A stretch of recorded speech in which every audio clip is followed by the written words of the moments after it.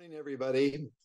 We're very happy to have you with us for a discussion of one of the most complex and also threatening problems that we're trying to work with across the Americas, between Mexico and the United States, but between many other countries around the world, and that's the threat generated by synthetic opioids and fentanyl. We're going to have the opportunity today to hear from a range of experts who are working on this problem from different angles. And it is such a complex problem that we need to understand all the different perspectives in trying to tackle it. It's a problem that is very complex for authorities on both sides of the U.S. Mexico border to deal with. If you just think about it, it's much more easy to make and produce than other deadly drugs that we've faced before. It's very easy to transport. Thus, it's harder for authorities to detect it, to intercept it at the border. And there need to be adjustments to what we're doing, both on the law enforcement and justice side of this, and then also clearly on the demand side, since we've seen skyrocketing demand in the United States for this. I had the pleasure of being the U.S. ambassador to Mexico. And when I first went to Mexico, we were looking at marijuana, cocaine, and then we started to see a rise in heroin. But that was quickly outpaced in 5 or so years ago, 6 years ago, by the production of synthetic opioids coming into the United States. And as I always mention to people, drug smugglers may be bad people and that they don't obey the laws and they're just trying to make money, but they're not stupid people. And they saw a market in the United States that had developed out of illicit sales from pharmacies and others of people who were seeking opioids, and they moved to meet that demand. And they have sadly overmet it. If you look at the seizures at the U.S. border of fentanyl, the southwest border, they're up over 600% since 2018. And of course, as most of you know, that's reflected in the sharp rise in overdose deaths in the United States, total being about 107, 108,000 in the last several years, but about 60% or so of that coming from fentanyl. So it's a massive problem. It's also become a very, very sharp political issue of debate in the United States, as we know from some of the recent proposals and debates of potential candidates going forward. It's also been a challenge for U.S. Mexico law enforcement and justice cooperation. That cooperation has deteriorated over the past 10 years for a number of reasons, which we won't get into. But it takes and demands a lot of work for improvement to meet this new threat, because this is a more complex threat, a different kind of threat than we faced before, where there were already some shortcomings in what we were doing.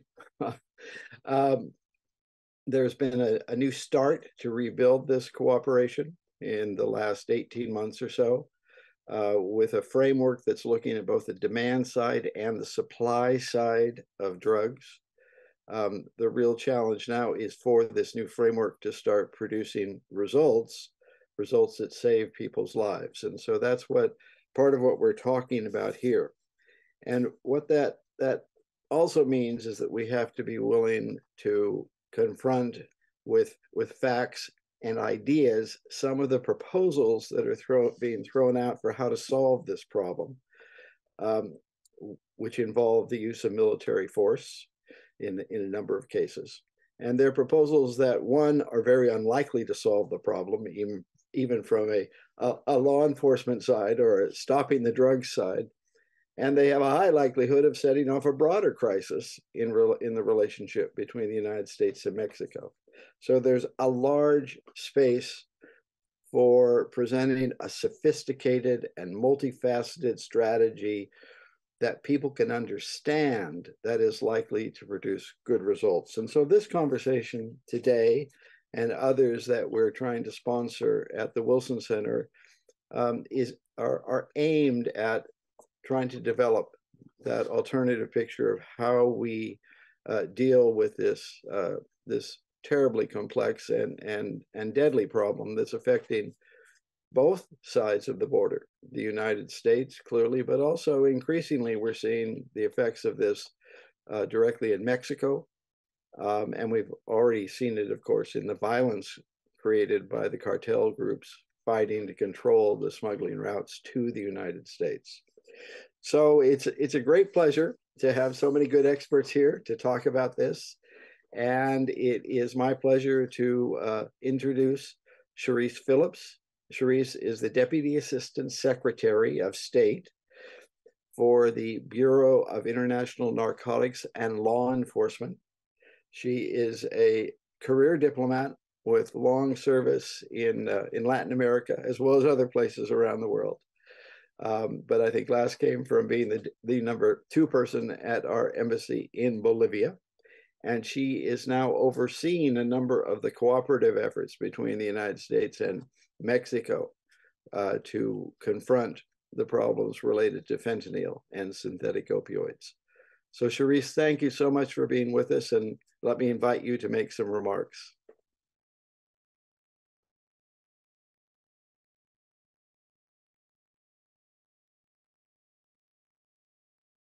You just need to unmute yourself.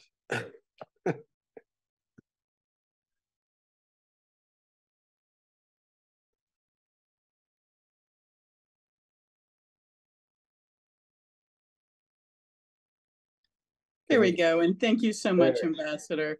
I appreciate that introduction. It's great to be back at the Wilson Center, even if only virtually this time.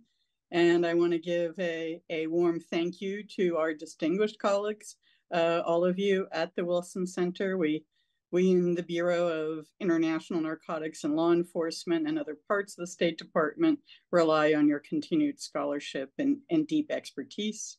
And also warm greetings to today's panelists as well. I'm so pleased to be able to lay out the INL view on U.S. Mexican solutions to the fentanyl crisis.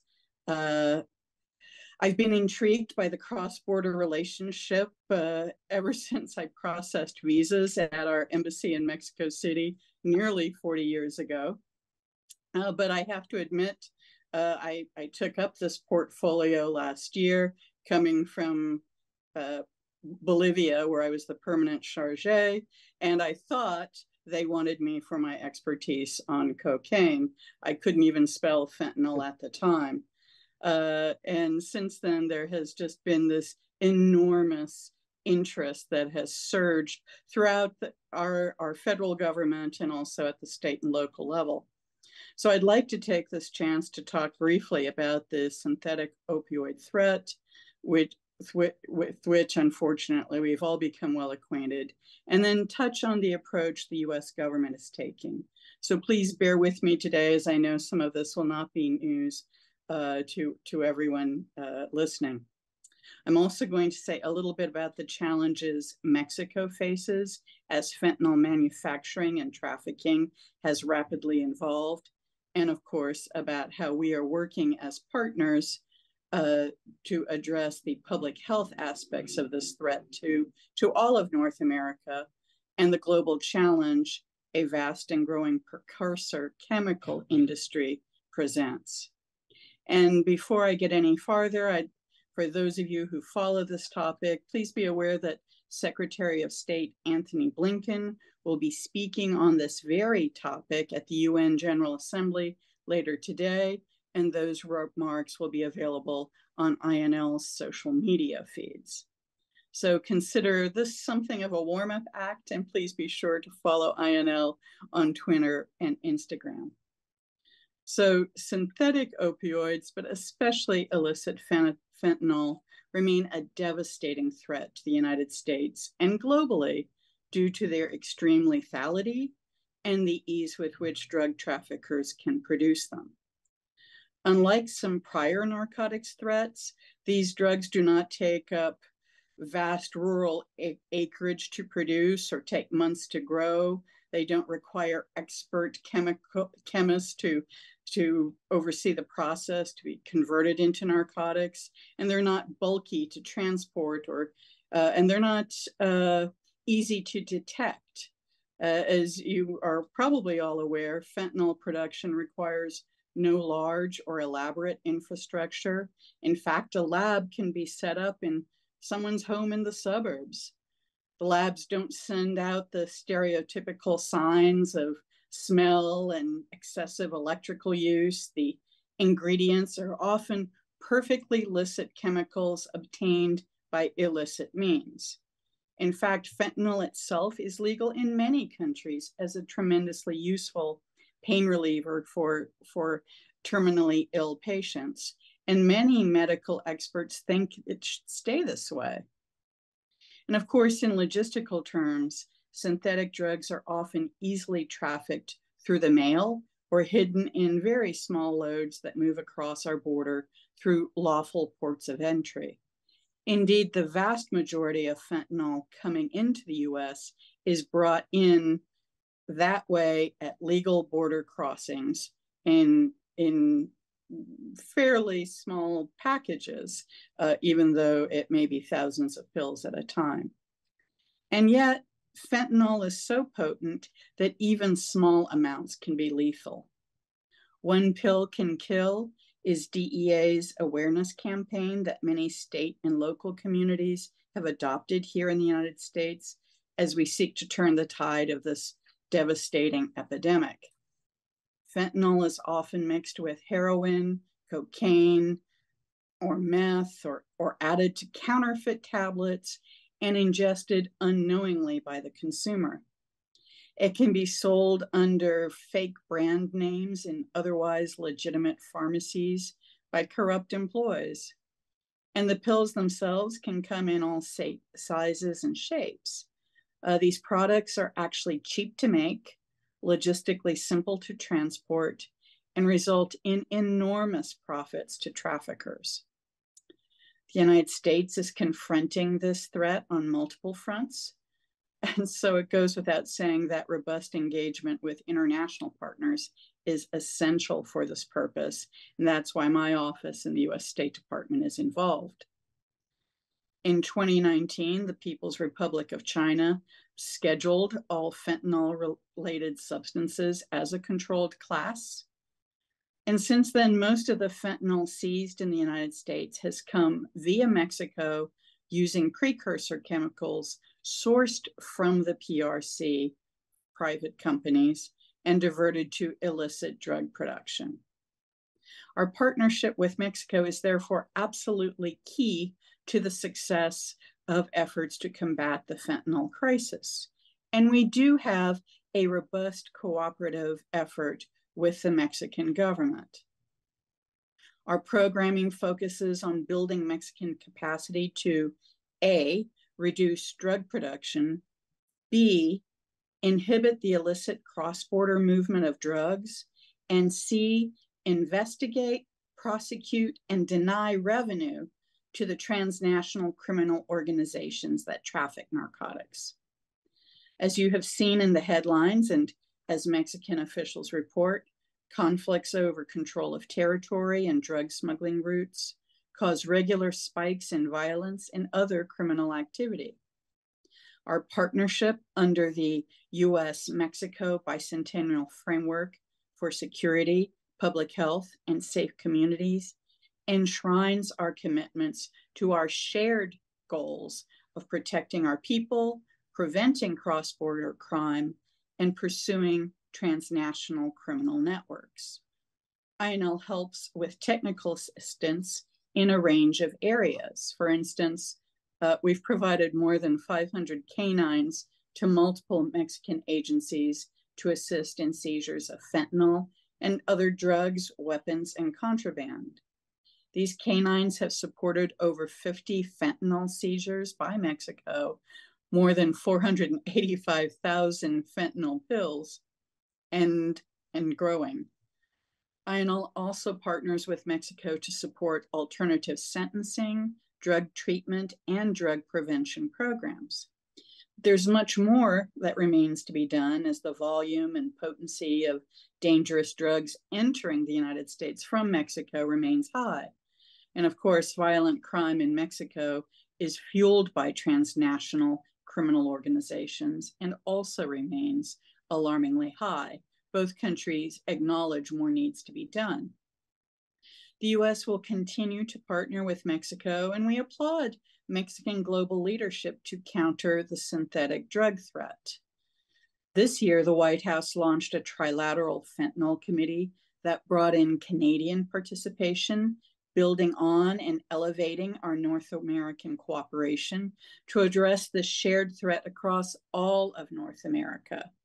We have broadened our partnership beyond law enforcement efforts to better incorporate other areas critical to disrupting the fentanyl supply chain. For example, that would include working with Mexican regulators and public health agencies and pursuing private sector engagement as we seek to tackle the challenge of synthetic drugs from all angles. We also leverage sanctions and rewards programs to complement and support U.S. and fentanyl law enforcement efforts to bring those involved in the illicit fentanyl supply chain to justice. Domestically, as many of you are aware, the United States is spending $22.4 billion, half of our total counter-narcotic budget, on treatment. Some federal programs in this area include $279 million in CDC awards to link people to life-saving care and $80 million to rural communities to respond to the overdose risk from fentanyl and other opioids. In July, Secretary of State Blinken hosted a virtual meeting to establish a global coalition to address synthetic drugs threats. And more than 80 countries and multinational organizations participated at a senior level and enthusiastically agreed that a global threat can only be met by a multinational coalition. We're looking to further the work of that coalition around the margins of the UN General Assembly in New York this week. And I want to emphasize that the enthusiasm with which our invitation was seized and the high-level participation, the overwhelming yes to our request for a multinational coalition has really been encouraging, but it also shows how this is truly a global problem. So in short, we're taking a holistic approach to this challenge, working multilaterally, emphasizing the public health issues along with the need to disrupt traffic networks and reduce supply. But we are also engaging the private sector with Know Your Customer and other reputational risk education. We are sharing our expertise and funding programs that help detect fentanyl, deter trafficking, train law enforcement officers, and educate communities at risk. So this is a different approach than we have taken in the past in counter-narcotics. It is one that embraces a multiple of approaches that are not just focused on interdiction and law enforcement, but at the same time, we are aware that the cartels that are trafficking drugs get much of their money from their cocaine trafficking, and that this in itself destabilizes economies, destabilizes societies, and threatens democracy. So it's not that we are ignoring the other approaches that we've taken, particularly on cocaine coming through the region, but that we are taking a more global and multifaceted approach. I'd love to be able to take any of your questions now, but unfortunately, I'm not able to stay online. So please don't forget to sign up to INL's social media. So you can see the Secretary remarks on this important subject at UNGA. And I hope you will have a fruitful discussion today. I look forward to hearing more about it. And I wish all of you good luck in much success in what you're doing to educate communities and advocate for appropriate policies. So thank you very much. Thank you very much, Des Phillips, Charisse. Thanks for being with us and for giving that excellent perspective of the wide range of initiatives you are undertaking with your USG colleagues and international coalition, as you just mentioned, all needed. So thank you very much. Thank you, Ambassador. I'm turning it over to you, Leila, right? Thank you so much, Ambassador Wayne, and thank you to our Deputy Assistant Secretary, Charisse Phillips. And on behalf of the Mexico Institute, I want to thank everybody that's connected here today, and a special thanks to all of our great panelists. I am very excited to have such a renowned group of individuals speaking on such an important issue for Mexico and U.S. relations. I now have the honor to introduce Francisco Rivas. He's the president of the National Citizen Observatory of Security, Justice, and Legality in Mexico, who's going to briefly introduce our panelists. So Francisco, thank you so much for joining us here today and for co-sponsoring this event with the Mexico Institute and with UCSD. Thank you very much, Leila. We in the National Citizens Observatory are very honored to share this project with the Woodrow Wilson Center. Ambassador Wayne, Leila, thank you very much for considering the National Citizens Observatory as a partner. No further, thank you to the panelists that today will help us to reflect about this challenge, this specific challenge, as the ambassador says, is right now one of the top, maybe the first one problem between Mexico and United States. So let me introduce Dr. Jaime Redondo. Dr. Jaime Redondo is the new Canada researcher in substance use and health policy research. He's an assistant professor at the School of Public Health and Social Policy and scientist with the Canadian Institute of Substance Use Research. He is graduated from UCSD in his PhD and also in his master's. Then we have Victoria Dittmar. She works since 2016 with Inside Crime.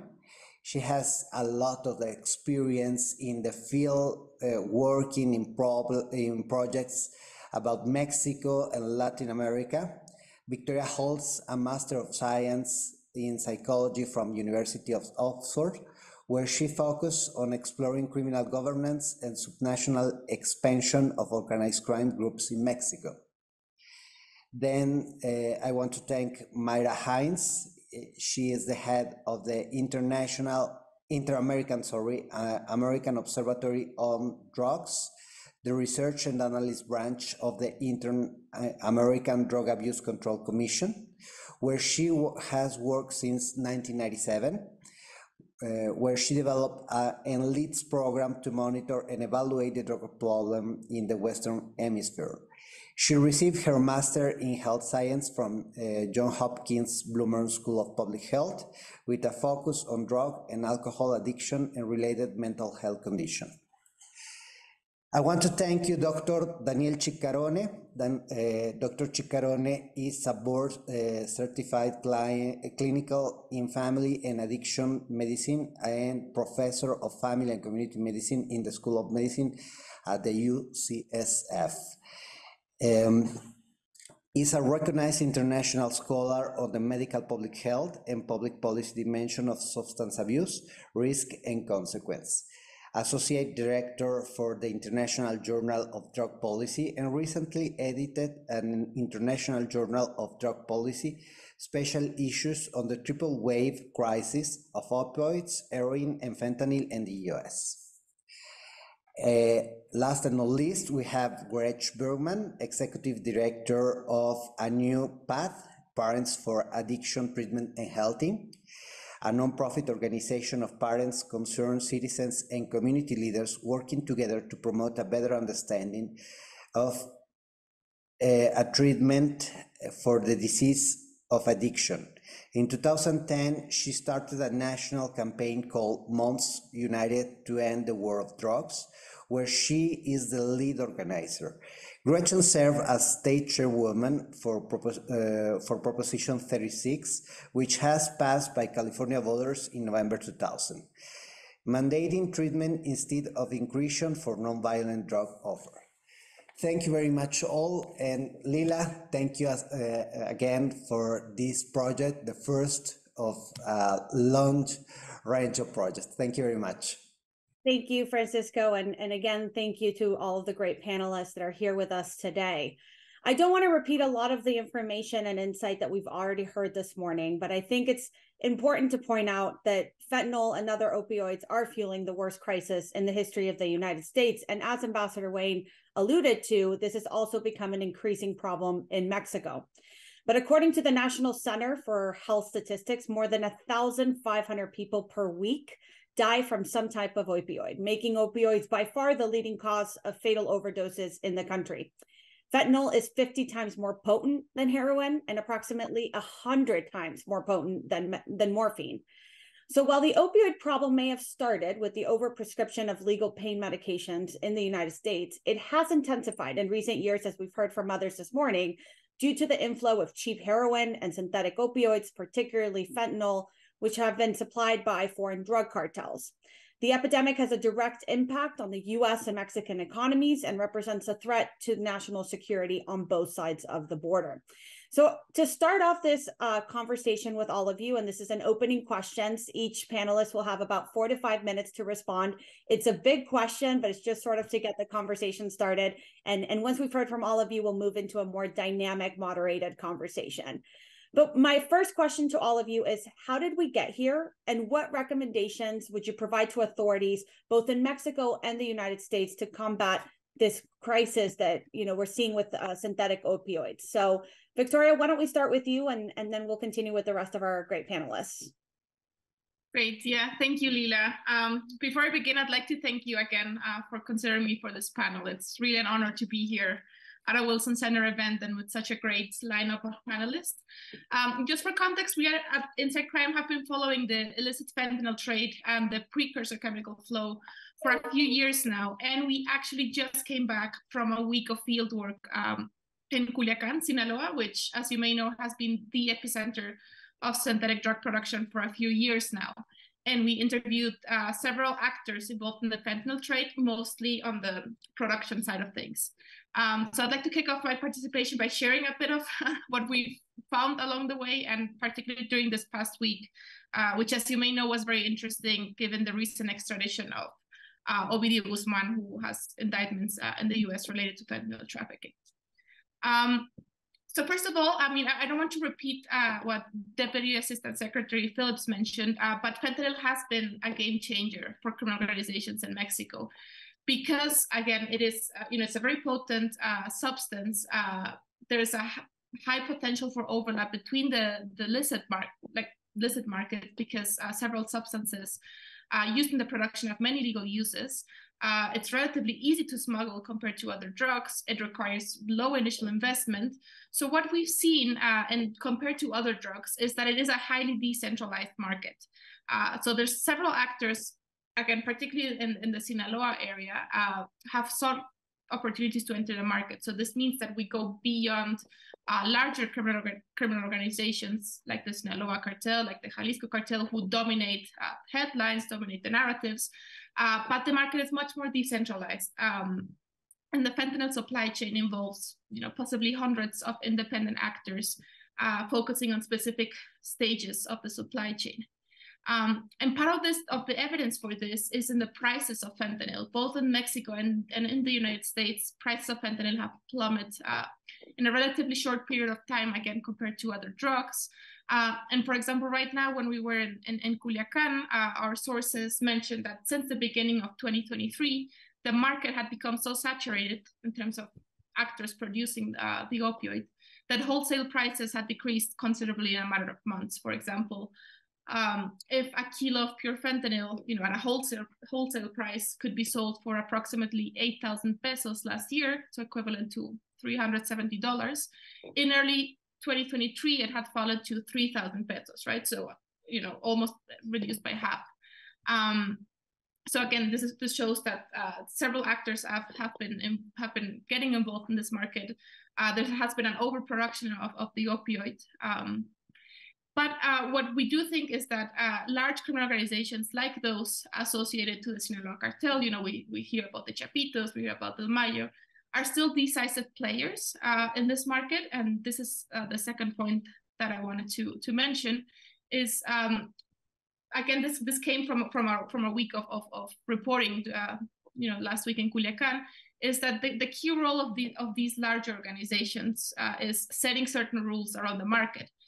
And over the past few months, maybe 4 months or so, there has been a ban on fentanyl production enforced in Culiacan, as reported by our sources and also local journalists. We actually just published a story today on Inside Crime that I invite you to read. So essentially what has happened is that due to increased U.S. and Mexico pressure following the arrest of Ovidio Guzman at the beginning of the year and following a series of indictments in April this year, what has happened is that this group, which normally called the Chapitos, have instructed to detain all fentanyl production, trafficking, and consumption in Sinaloa and essentially execute anyone who has defied them. And over the past 3 months or so, there have been around 50 killings recorded related to this, most of them in the form of disappearances. So again, showing the potential of violence even when it comes to regulating a market like this. So I think, it's important to note before I go to my final point that the effects of this ban are obviously still not evident in the U.S. market. We still see, the data shows us that consumption is still increasing, that the flows of fentanyl haven't really been deteriorated. But as I mentioned, there has been an overproduction of the opioid over the last months. And obviously, there's always still the possibility of production being reactivated.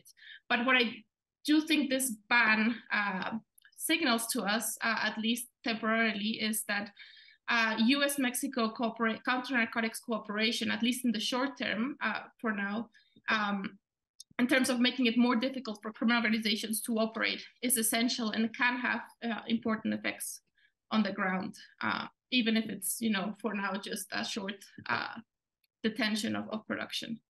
So I'll leave it here, but we can continue to discuss this in a bit. Thank you so much, Victoria. Dr. Arredondo, if you want to continue and give your answer. Sure. Again, thank you so much for the invitation, and happy to be with all these people that I admire and that I happily have friendships with. So I will go with a couple of things. One, that fentanyl shows us that both Mexico, the US, and Canada are interlocked in an international system for a political economy of drugs, in the sense that we started seeing this introduction of fentanyl in the streets of Vancouver 2015, 2016. And here in Canada, was particularly in British Columbia, where public health was shifted into full action to trying to stop the negative consequences of this by ramping up harm reduction, proven evidence-based practices like the distribution of naloxone, increasing safe consumption services, and most importantly, also addressing the toxicity of the drug supply by establishing drug surveillance programs. All of this funded by the government and the local level, right? And unfortunately, this is something that we have not seen in the side of Mexico. Sadly, the Mexican government continues to deny that we have a consumption problem, that people are dying of overdose, and we have to rely, unfortunately, on the help from community organizations who help us to bring things that should be legal in Mexico, like naloxone, which currently it is a prescription-only medicine that is not allowed, like it was just now recently passed in the United States, to have even in pharmacies, or who even the president deemed as a tool that prolongs the agony of people who use drugs. So to complement that, is the civil society organizations who have thrown themselves to tackle the problem in the front lines. And we have seen in the streets of, for example, Tijuana, with organizations that I work with, Prevent Casa or Mexicali and Berter, that the people who use drugs are obviously the first ones who notice these changes in the local market. who are more prone to risk from not only fentanyl, but other substances that are now becoming more present into the local drug supply, like xylazine, like benzodiazepine. So we end up through these problems of prohibition going to a deadlier substance from time to time, right? And unfortunately, we don't see the cooperation or the needed actions from the Mexican government that will have to set up first a proper monitoring system where we can then try to understand the toxicity level of our local drug supply to address public health alert and tell people, for example, if their substances are contaminated or not. We have been doing this work with the community organizations, and it was thanks to this work that in 2018, we were able for the first time to document through drug checking that we had fentanyl into the streets of Tijuana. And these evidence-based practices should not be controversial. We know they save lives. They know that they give us important information on what are the trends for addressing these common problems. But also they tell us, that people who use these services, and just like the Deputy Assistant Secretary was telling us, could engage, for example, in other activities like rehabilitation services. But unfortunately, on this part, Mexico has also dropped the ball. And for example, during the last year, completely in the entire country, we didn't have methadone. Methadone is a medicine that is evidence-based, that is allowed to people who is under severe addiction of opioids to stop using it if they wish so. And unfortunately, Mexico ran out of this medicine the entire year. This gave place to a big problem because then we have people who had to drop treatment, who then either relapse and then die, or if they relapse and then hopefully they will want to come to treatment, they will be more reluctant to do it again because they might not know if tomorrow we'll have this medicine and they will have to relapse again.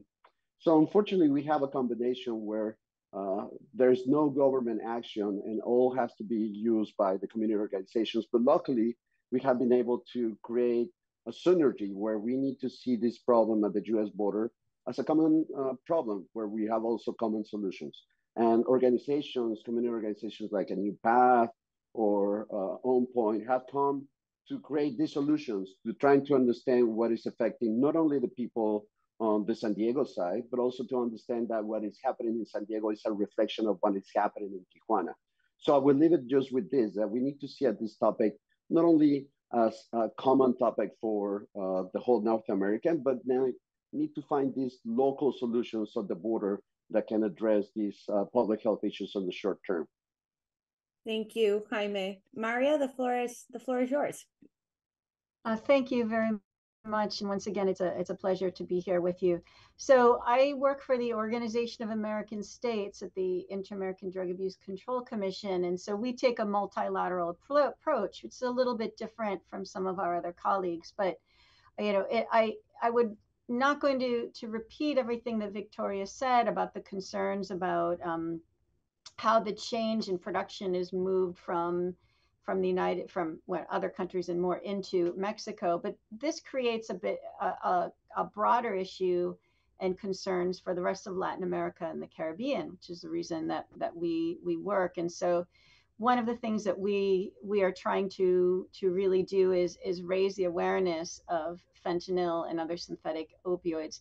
At this time, we do not see major use of these substances, but we do see isolated cases that produce a lot of concern.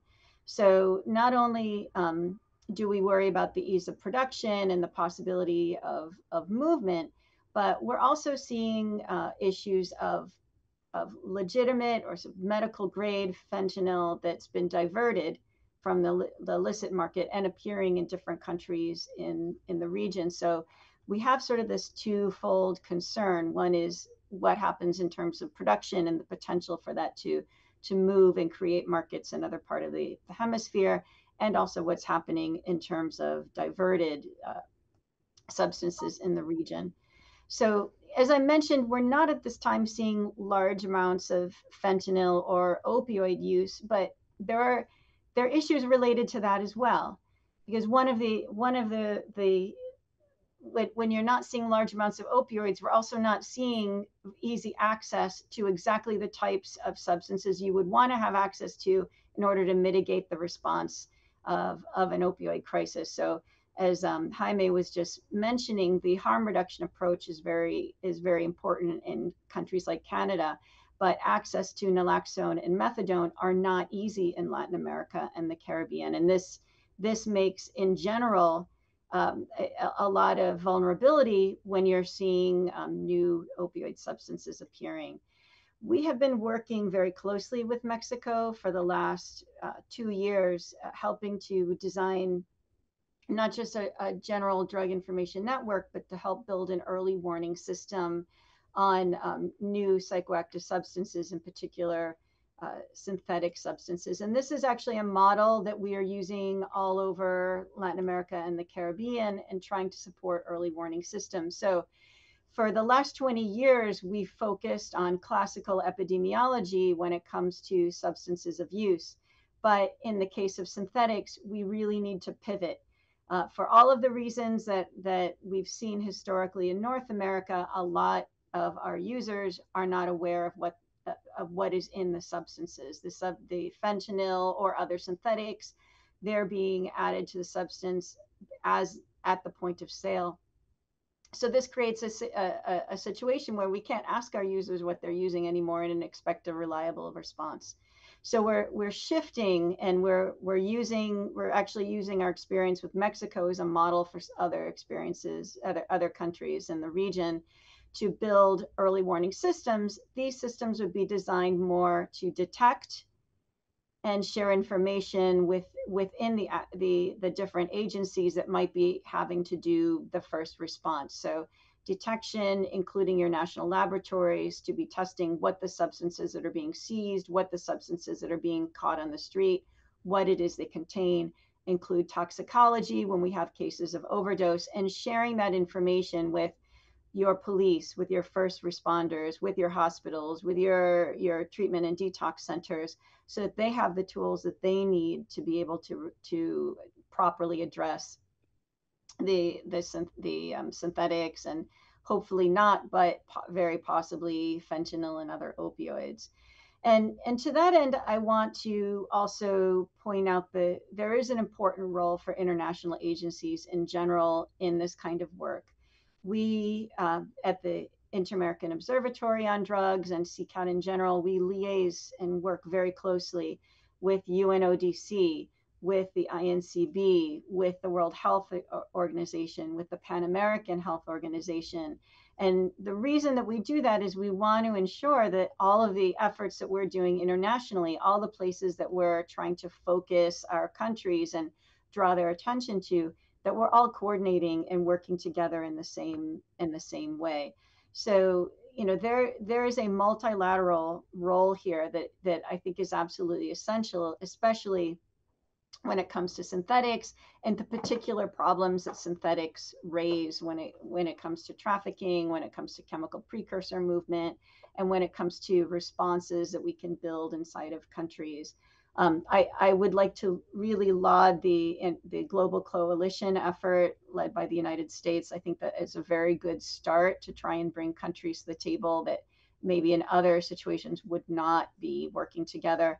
And as I mentioned, the work that we're doing with Mexico, which is supported by the United States, is a good model, one that we are trying to replicate in other parts of the hemisphere, where we are moving somewhat from the classical epidemiology to more detection and quick response when it comes to synthetics and opioids. So that's where I would begin the conversation. Thank you. Thank you, Maria. Daniel? Hi, everyone. I think pleasure to be here. Thanks for the invitation. The question I've been asking myself since the beginning of the fentanyl epidemic is why? Why fentanyl? And if we understand that, we can understand some of the solutions to this. So we have to remember that, so one of the facts we need to recall is that fentanyl is a problem in 2 countries that had prescription opioid problems, right? That is excess prescribing, excess detailing by the pharmaceutical companies and the distributors, excess diversion of these pills to the street, and that's the U.S. and Canada. Illicit fentanyl does not exist in large ways outside of these two countries. We could talk about Estonia, we could talk about the fentanyl problem in Australia, but they are not to this magnitude. So this has come as a triple wave overdose crisis, right? The first wave was due to prescription pills, but then we were able to curtail that supply. We were able to choke that supply through drug monitoring programs and prescribing guidelines. Supply of opioid pills is down 50%, right? But that unfortunately morphed into a heroin crisis. And here is a key figure that we need to understand. We need to understand the fact that the U.S., as of 2016, that's a little bit dated in terms of this estimate, is estimated to have 2.3 million heroin users. That's an enormous cohort. We've never seen numbers like that before. 500,000, 750,000, perhaps. 2.3 million heroin users, mean many of whom came out of the opioid pill use, misuse phenomenon, but then became addicted to heroin, which then the third wave comes along, the heroin becomes adulterated with fentanyl, partly because there simply wasn't enough heroin to go around for 2.3 million heroin users. So fentanyl is substitute. I agree with the profit hypothesis. I agree that with the it's easier to ship, smaller volumes, higher purity hypothesis. But we also have to remember that the demand side has a huge hunger for opioids. Now, initially, fentanyl was not liked. If you asked in 2015 what proportion of heroin users liked fentanyl, it'd probably be around 20%. Most people did not like it. It was an imposed phenomenon. It was not something they desired. But then people got used to it. You ask users now, it's probably 50, 60% who like it, and many of whom they need it, they want it because they now have high levels of dependency and heroin won't cut it anymore. So it's been a triple wave phenomenon from pills to heroin to fentanyl. We have a huge cohort that we have to deal with. And I'm going to talk briefly about what that cohort deserves. If we think of it as a cohort in a need, right, with this huge demand, the response as the earlier speaker brought up, of 22 billion for treatment is actually small. It's actually too small. We need 60 to 100 billion dollars in treatment. We need expansion of harm reduction technologies, as Jaime has championed and others. Harm reduction helps keep people alive while they're working through the process of their substance use disorder and maybe on their way to treatment. Harm reduction is now a pillar of national drug policy in the United States, and it needs to work in cooperation across the whole spectrum of prevention and treatment needs that this cohort needs and deserves. We have to beware the methamphetamine problem as well. Methamphetamine has now become the fourth wave, and cocaine become the fourth wave of the overdose epidemic in the United States. We have to beware that interdiction sometimes creates paradox, sometimes creates perverse effects, right? So we curtailed the 1990s methamphetamine epidemic in the United States by decreasing local supply of precursor chemicals and local production. So where did it go? Across the U.S. Mexico border. Right, so meth production went there. Precursors are coming in from China, right? It's a very similar situation that we're seeing right now. Precursors from China, production in Mexico, and the formula changed from ephedra-based, that's think about over-the-counter cold medications, to a nitrostyrene-based method. And guess what? The methamphetamine is now more pure and more potent than ever. So this is a complex situation. We need to think about it in a multilateral. I applaud what I'm hearing today, a multilateral approach. We need to have novel, courageous, and humane approaches to this issue, and we have to address the huge cohort of demand in the United States. Thank you very much. Thank you, Daniel. And Gretchen, we will finish this round with you, and then we'll continue in a more dynamic conversation with all of you. Thank you. And Lila, I like your question very much on how did we get here? And I struck because we're human beings, and because human beings have sought and used drugs since the beginning of time. And we never seem to learn from history by trying to criminalize our way out of this issue. And then how did I get here? I speak as a parent of two sons who struggled for decades with addiction to heroin. And they are survivors of overdose and of a punitive criminal justice system. So we work together now for adoption of harm reduction strategies and outreach within the community. The war on drugs has failed. So approaches to crack down on cartels and dealers siphon resources away from approaches that do work and resources that are so badly needed to help people and communities. So the answer to the crisis is not sensationalized arrests and seizures at the border, but better access to harm reduction service on both sides of the border. We must concentrate on addressing the demand rather than the supply side. The over-involvement of law enforcement, militarized police units is wasting billions of dollars that are needed for treatment, recovery supports, healthcare, harm reduction services, medication-assisted treatment, Narcan, fentanyl test strips, syringe exchange, safe consumption sites, job training and housing. We really shouldn't measure our success by the amount of drug seizures at the border, but instead in how many people have accessed services and survived. So since 2014, A New Path has been doing overdose prevention trainings and Narcan distributions throughout San Diego County. We've trained over 22,500 people and have a reported 3,084 reversals, lives saved.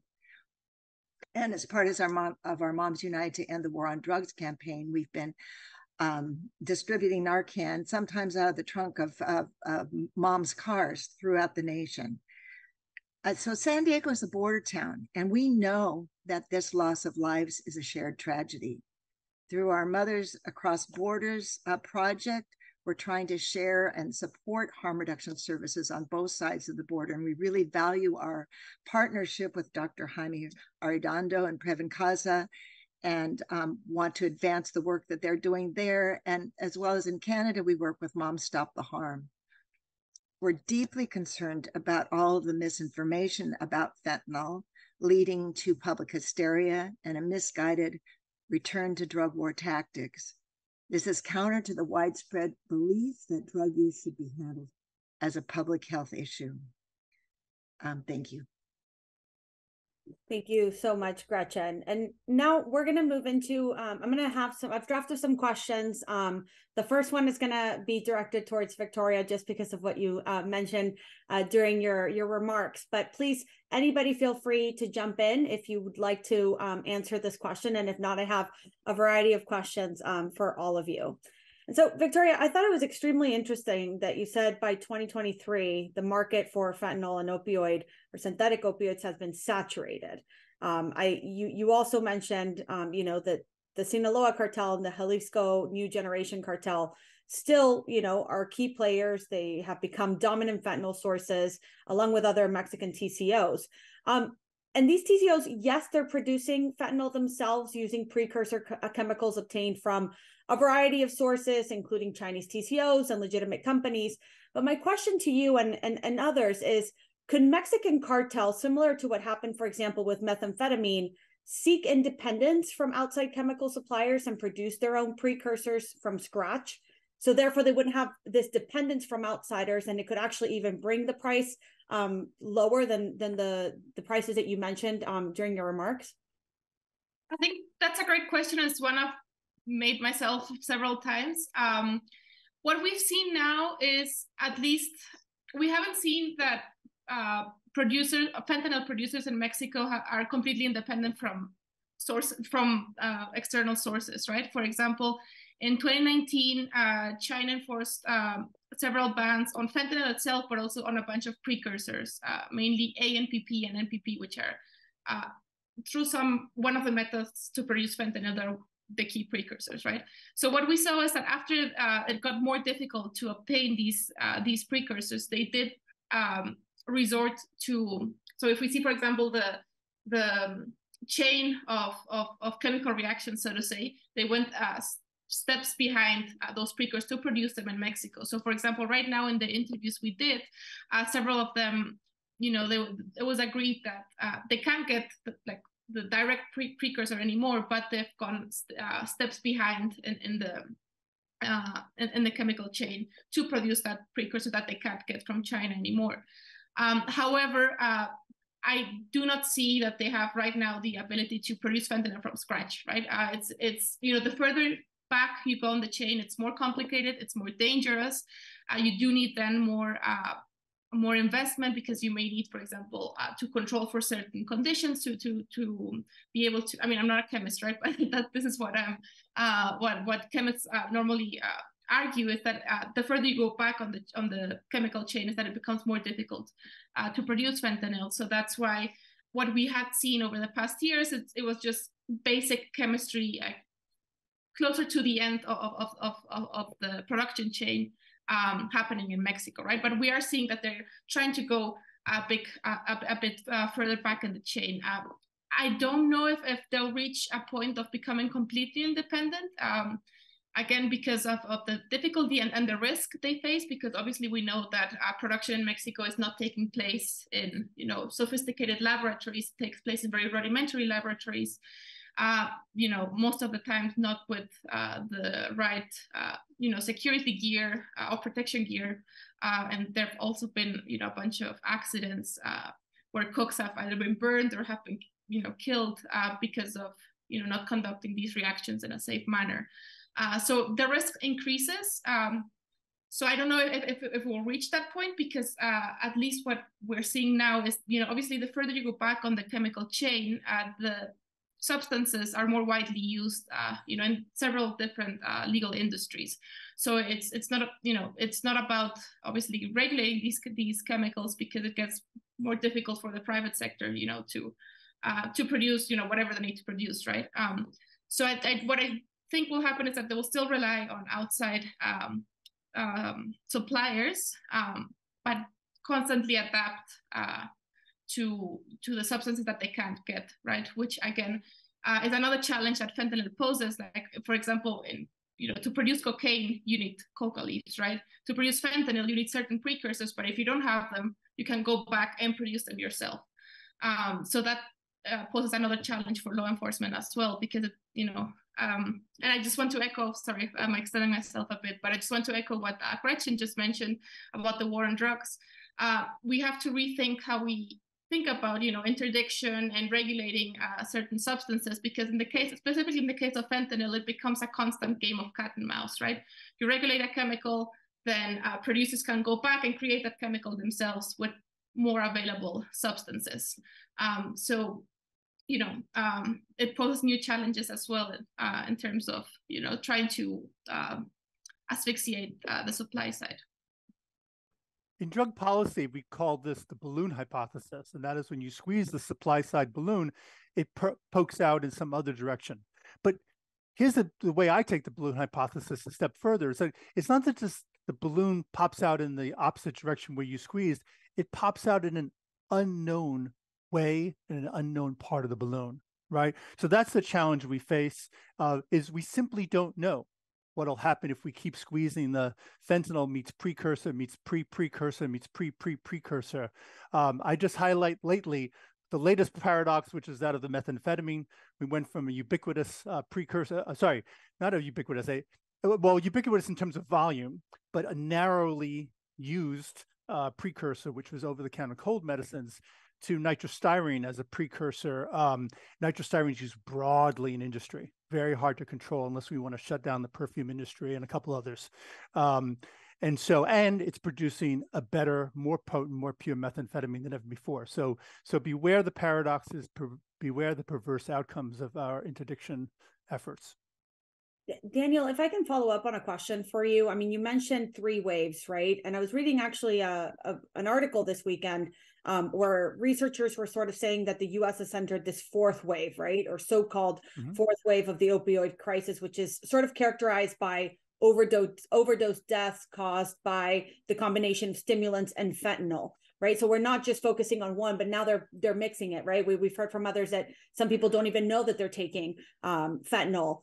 So how do you solve this? Like how do you prevent another wave, right? Or right. Another substance being included with other stimulants? Like it seems like an ever-growing problem with a very dynamic environment. Well, again, going for fundamental answers, the answer of why. and whom and how. Well, some of the basic epidemiological questions we ask. So whom is this fourth wave affecting? And by the way, I coined the term, it is the rise of co-use of methamphetamine and fentanyl and cocaine and fentanyl.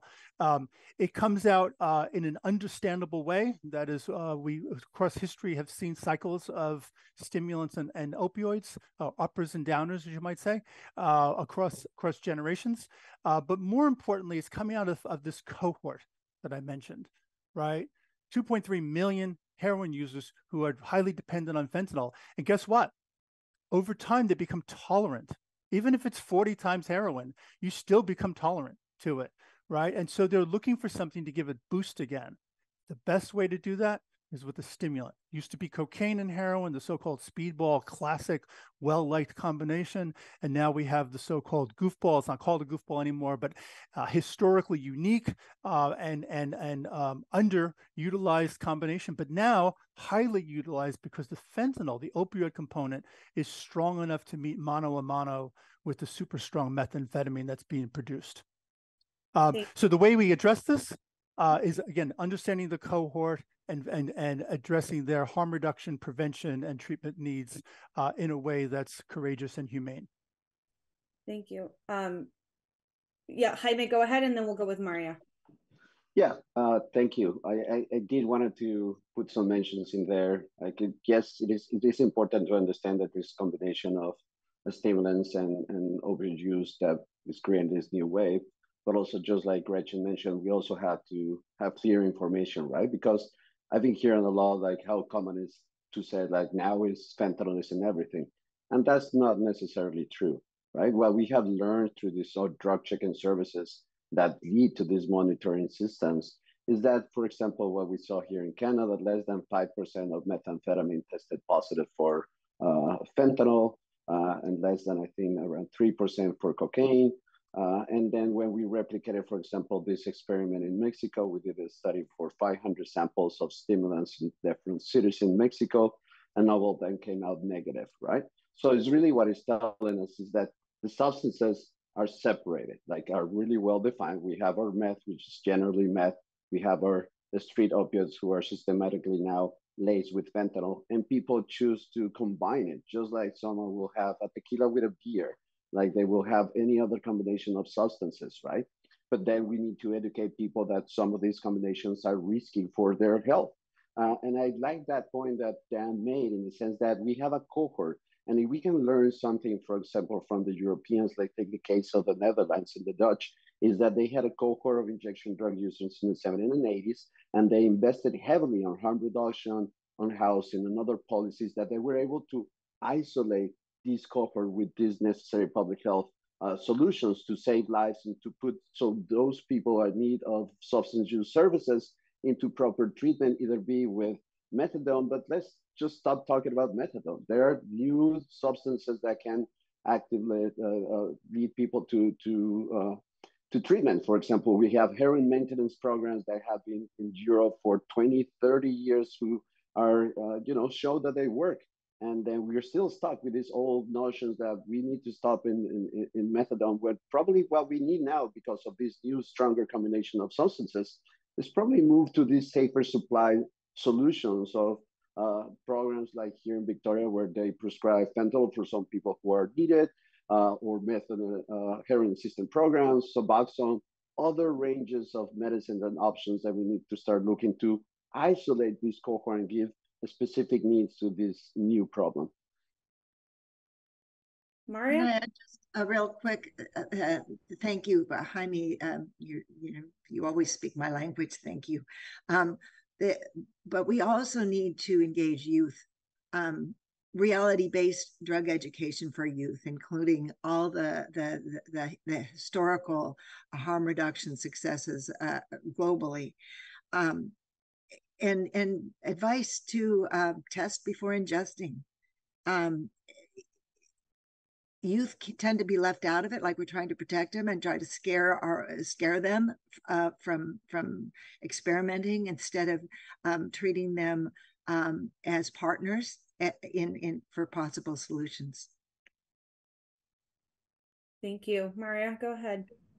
Thank you very much. I think we're moving towards some general ideas, but I want to circle back to something Dan said in his words, his remarks earlier, which has to do with the waves and your question about the fourth wave. And I think embedded in all of this is a very clear, what should be a clear policy lesson, one that we should really be paying attention to. And in particular, when it comes to the consumption side, and I think it was Jaime who talked about the balloon effect. There are some predictable ways, though, the balloon effect will function. And one very clear one is that if we have a population that we know is dependent on a substance, if our only policy response is a prohibitionist response that reduces access to that substance, we are forcing our population to seek an alternative. We are not ending the problem. We are forcing it into another direction. That's exactly what happened with the fentanyl problem. And in fact, it's a policy lesson we should be taking with any drug use in general. When we know we have a dependent population on a substance, if our only response is prohibition side, we are not really addressing the problem. We are in fact forcing it into something else.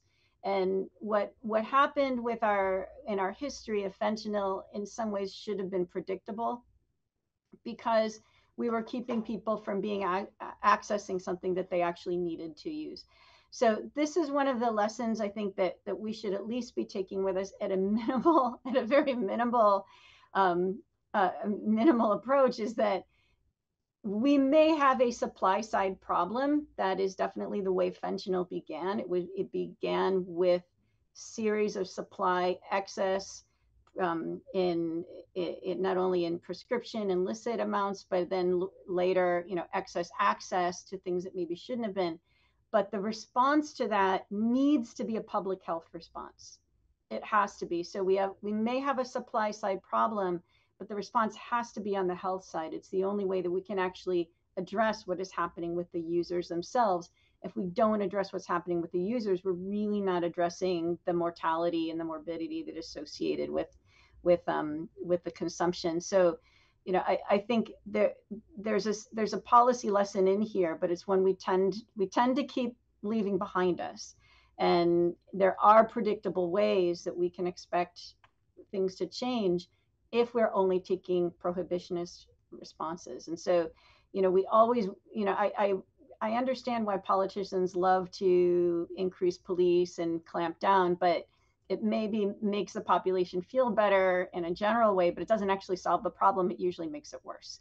And so we need to really be thinking carefully, and as we move forward again in a multilateral approach, what are policies that we know work, and what are parts of policies that don't work so well? And I think there's some really important lessons that we can take from what's happened with fentanyl. Thank you. Thank you, Maria. If I can sort of pose a question to all of you. I mean, Maria, you kind of alluded to this, as well as Deputy Assistant Secretary Phillips. There has to be a multilateral approach to solving this problem, as well as even a bilateral or trilateral approach if we consider North America or the U.S. Mexico relationship. That said, Jaime, you spoke about the fact that the Mexican government, we're not seeing the actions needed in order to really combat this crisis. And yet we see from really high public officials in the Mexican government, particularly the president himself, saying that, fentanyl is not an issue in Mexico, and that, they're not producing or consuming fentanyl. And so we have this sort of discourse or message that it's a U.S. problem. It's a, consumption problem, like get that under control. But in order to really solve this issue, it's going to require multilateral, bilateral approaches to solving it. I mean, we just heard what we see from even Gretchen, right? Or Jaime, you said what happens in Tijuana or what happens in San Diego is a reflection of what happens in Tijuana, and maybe vice versa. But that's not necessarily an approach that perhaps the Mexican government is taking. So what would your recommendations be in order to really bolster security cooperation in a moment where, in reality, the trust between agencies and security institutions on both sides of the border has been debilitated in the last few years? Yeah, unfortunately, like you say, I mean, the Mexican government decides to deny the reality, and unfortunately, the hangover for the next government is going to be really rough. right? I mean, we have no data for the last 6 years about what is the consumption of substances in Mexico. And the new survey that is going to be conducted by the current government is not going to follow the same methodology than previous surveys on addiction. So we won't be able to compare data, which is then it's useful to say we don't have a problem. But I can tell you, we have a problem. I see it in the streets of Tijuana when we see people die or when we have people come back from an overdose. And that's not a myth. Like we've seen it, we're trying to document it through our academic research. But unfortunately, there's so much that we can be doing because we don't have the resources, right? So what can we do, unfortunately, right now for the governments of the US and Canada? First, to understand that it's a common problem, that we are outsourcing drug production to our partner on the South. And then, for example, we had last month around 180 deaths of homicides in Tijuana. That's the same amount of overdose deaths of British Columbia. So we can compare the problem. It's creating both harm in both countries. And we need to bring these solutions where, unfortunately, right now we need to bypass the Mexican government and go to work directly with the community organizations who are generating, one, an immediate response to those needs on the ground, and two, the data that will allow us to understand into the future what will be the challenges that the new incoming government will have in 2024. So I think that's the mission right now, to start setting up, like the work that you're doing, some guidelines and points into what are the solutions, evidence-based solutions that we need, and then to try to understand to the governments in the US and Canada that this current Mexican government is not going to deal with the problem. We need to bypass it and then hope for better solutions into the future. And just one quick brief there. I think it was Dan who coined the term about the balloon effect. I was going to say that we do have the iron law provision, and we understand that as we make one substance more difficult to get, another one will replace. We saw that in Tijuana before the show up of fentanyl. For a brief period of time, we saw crocodile into the streets, and it created horrible wounds. And now we've seen more deaths with this introduction of this white powder mixed with fentanyl. So we will always end that up if we just try to look into the supply side with imperfect solutions. Thank you. To throw just one more complicated layer into what is already a very complex issue, we've seen in the United States that the majority of overdoses and fatal deaths are coming from 14 and 23-year-olds who are now getting access to opioids and to fentanyl through social media platforms, right? So looking at it from also a multilateral approach, are there any recommendation in your research and your investigations as to how to properly or more have stricter regulations on some of these platforms, particularly because it's the younger population that are constantly on these social media platforms, and they have now access to these substances, and any dealer that has access to the internet can basically also sell a product. So just something to think about, but please, anybody want to jump in here? I'll just jump in with the size of the problem, right? My team and I have estimated that the American streets are getting 100 million fentanyl-laced pills on an annual basis. We published that paper a couple of years ago. This is an enormous problem, and you have to think that the people who are going to access those pills are going to be occasional users, recreational users, young users, and we're starting to see that in the data. As you say, this sort of a bimodal death distribution at this point. It includes a spike among young people, and the young people are getting exposed to pills they don't fully understand. So as Gretchen brought up, as Jaime brought up, we need drug checking. We need drug checking. We need naloxone everywhere. We need naloxone in the high schools. We need naloxone in the college. We need naloxone in the family medicine cabinet. If your kids are having a party of any level, and you're you have your eyes covered and your ears plugged, that there's no alcohol, there's no substances. There are substances. There will be alcohol. Make sure naloxone is around, and make sure the kids know how to use it.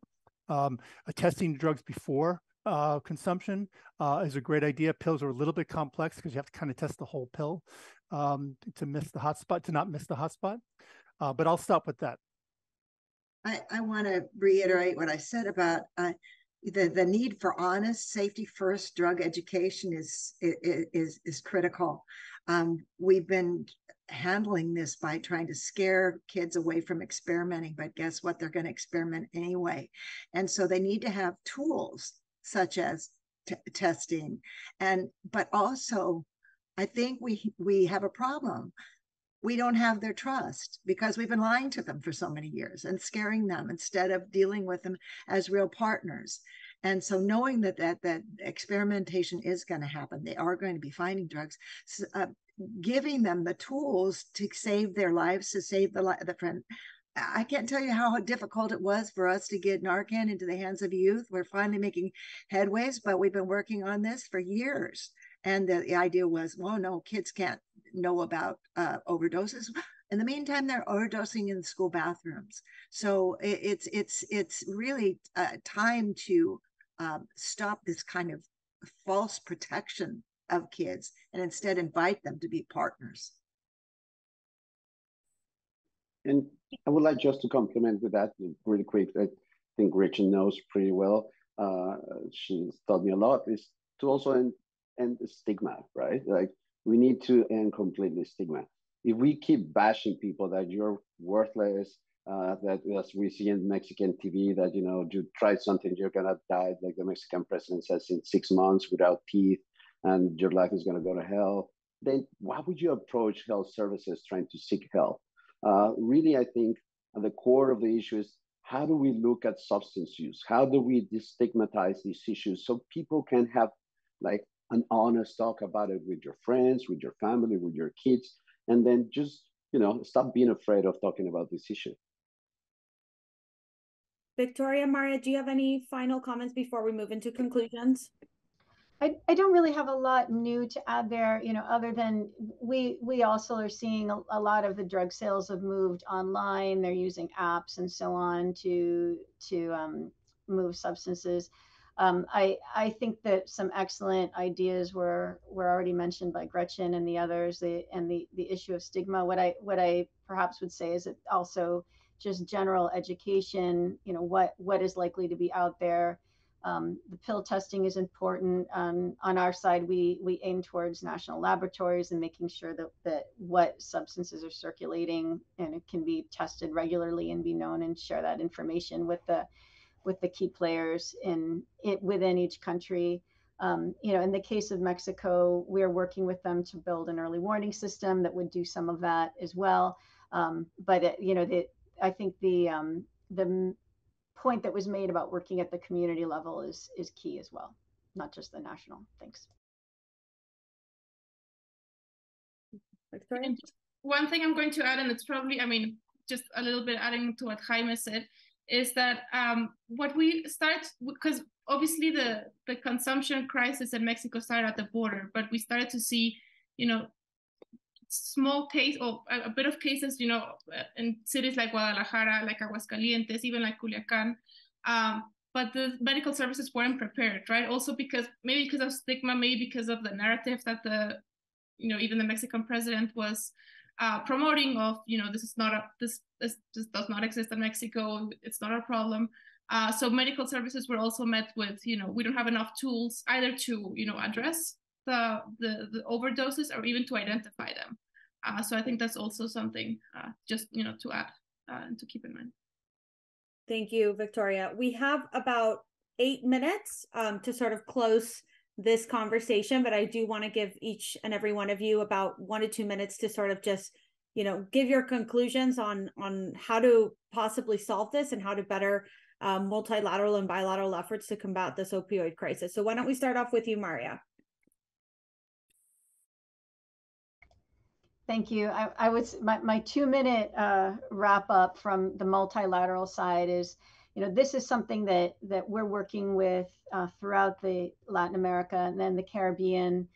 It's been embedded in our hemispheric drug strategy for the last 5 years, and that is to support early warning systems within our countries. I think it's very clear from what it's already been stated, our classical epidemiology doesn't always work when it comes to some of these new substances, fentanyl and other synthetics. The work that Mexico is doing right now to build their early warning system is an excellent first step. There are a lot of details that go into that, and it's a slow process, but it's something that really can serve as a model for other countries. And we're hoping that when the system is working, that we're going to be able to have a better sense of what is actually circulating in the market, so that we can share that information with the actors on the front lines. And I'm sure my colleagues on the rest of the panel will have far more detailed and other interesting responses on. I think there's been some great things that have been already mentioned on how this might be approached at a more granular level. But looking at the multilateral approach, it's very important for all of the countries to be working together on this, because this is not an issue that is isolated to one single country. It crosses borders, and so we need to be working together in the same direction. Thank you. Thank you, Daniel. Thank you. So in order to reduce the main problem, which is deaths, right, the excess number of deaths caused by this phenomenon, we need to have a public health, public safety partnership. We need to understand the drug supply, right? It's a key thing that public health has been kept out of, right? Because criminal justice, public safety feels like they own that data and don't want to share it. We need to understand the flows of drugs. We need to understand the combinations. We need to understand contamination. We need to certainly have early warning systems about new drugs, new permutations come in. And that's going to require cooperation across this, I'll just say, political divide between public safety and public health. We need to keep the North Star, our North Star of reducing deaths. Moving along the continuum, we need prevention efforts, both the primary prevention, as Gretchen has brought up, but also secondary prevention, and that's harm reduction. People that are currently using need, deserve, want drug checking technologies, clean needles, safe smoking equipment, overdose prevention, naloxone, and the like.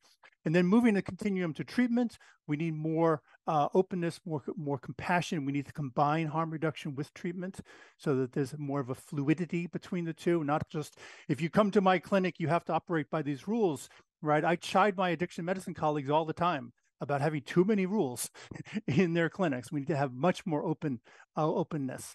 And speaking of openness, I applaud this panel, the Mexico Institute, for creating this binational, bilateral openness to addressing this problem. So thank you so much for inviting me.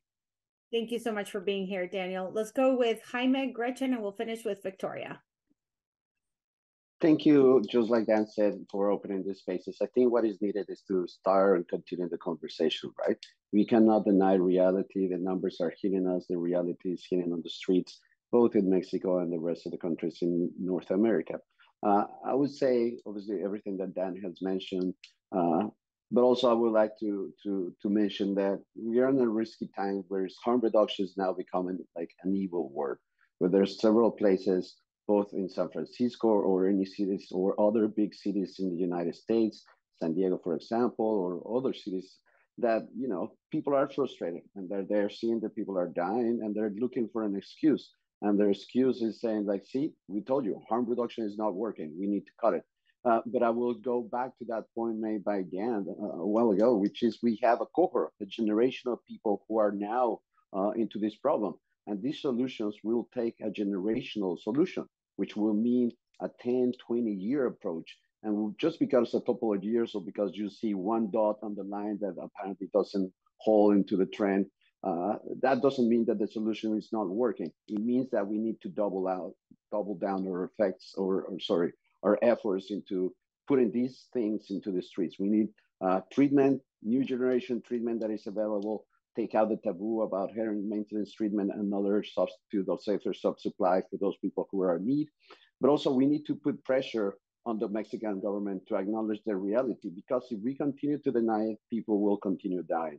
And my last thing will be, let's support our community organizations. They are there every day, just like a New Path and many others, trying to save lives, most of the times without funding, most of the times volunteering. And this shouldn't be the necessary of heroes. We need people who are getting paid for the efforts to save lives. And hopefully governments will understand how important it is to support our community organizations. Thank you for this panel. It actually has really boosted my spirits, a dream to be working together globally on this shared issue. One thing that hasn't been said is that the truth is that fentanyl has been used to treat pain for decades. So it's really not a devil drug. And here's where stigma comes in. policies that try to crack down on it can add to stigma. So we can't step back to failed drug war tactics in dealing with it. And there's a real danger in calling it a poisoning. I think there's a stigmatizing purpose to calling it poisoning, and going after the drug dealers, who are most often people who are struggling with substance use disorder themselves. So retribution, punishment is useless. It adds to stigma, and it adds to that sense of hopelessness and helplessness. But compassion and tolerance is restorative. And so that has to be our vision of moving forward.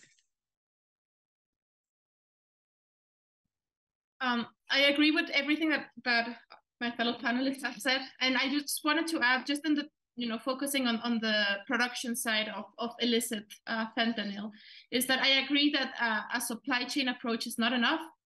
Some of it is necessary, but on its own, it's not enough, because it becomes, as we've discussed, a constant game of cat and mouse. It becomes, it creates a balloon effect. It creates more problems. So one thing I would add, just not to overstep on what everyone has said, is I think we also need to bring in the private sector into these conversations. When we're thinking about the supply chain of the precursor chemicals that are, being diverted to produce illicit fentanyl in Mexico, the private sector is mostly left out of the conversation. And obviously that creates, again, a bunch of problems in terms of regulation of substances, and it affects, the legal economy. So I think it's, again, when speaking about bringing different actors into the conversation and making this a much more comprehensive strategy, I think we should also be mindful of also bringing those actors into the conversation. Thank you. And again, on behalf of the Mexico Institute and my two co-sponsors, the ONC and UCSD, we really want to thank everybody that's here with us today, viewing and discussing this issue. So to our great group of panelists, thank you again for your time and for your insight. A special thanks as well to Das Phillips and to Ambassador Wayne, who always provides such value and insight into what the Mexico Institute does. And now it is my pleasure to turn it over to Cecilia Farfan, who's the head of research at the Center for U.S. Mexican Studies at the University of California, San Diego, for closing remarks. Ceci, thank you so much for being here. Thank you, Lila. And on the contrary, thank you so much for organizing and allow us to co-sponsor this.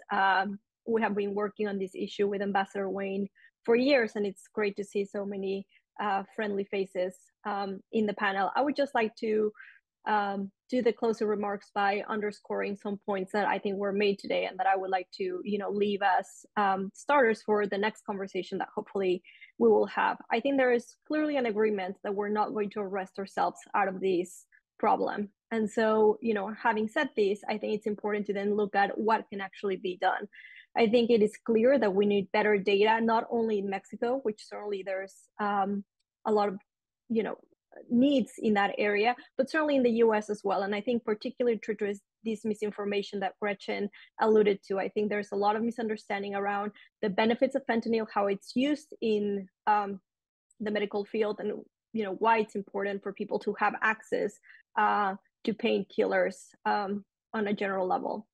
I would also underscore that, I applaud the multilateral spaces and what it's being done there, but I think there's a lot of opportunity there to bring subnational initiatives into conversation with what these multilateral spaces have done. We have seen this happen in other areas. We see it happening, for example, when it comes to illicit firearms trafficking. And I think there's a lot.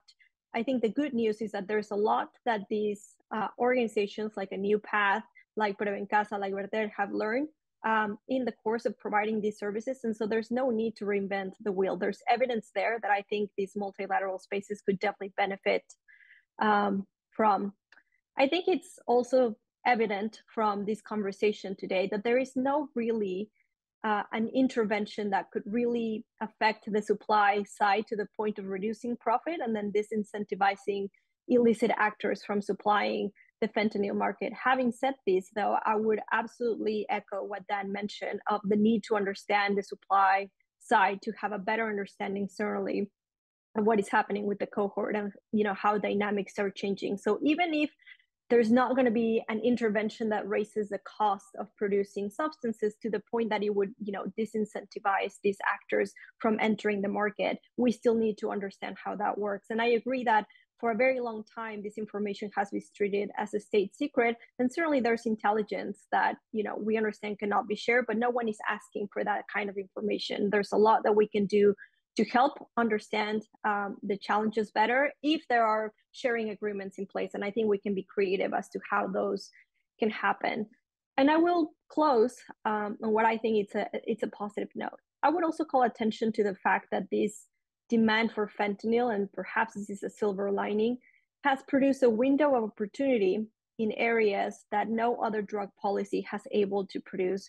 And by that, I mean, we know that growers of opium poppy in Mexico, in some areas, have lost their income, which means that they are very open now to looking into other activities that will allow them to have those subsistence levels that producing opium allowed them to. And so we should be thinking about very creatively about this window of opportunity that right now exists in some territories, in some producing regions, where state actors and international actors could actually come in and offer an alternative. And I'm not talking about the traditional coffee model, but certainly talking about, alternatives for illicit livelihood that is also one that has lower levels, if not absence of violence. And so fentanyl in that way has produced what no other drug policy has been able to produce. And it's the space and the ability to go into these territories and offer a different or offer an alternative. And so I think that's something that certainly we should be thinking about as we move forward, and certainly as we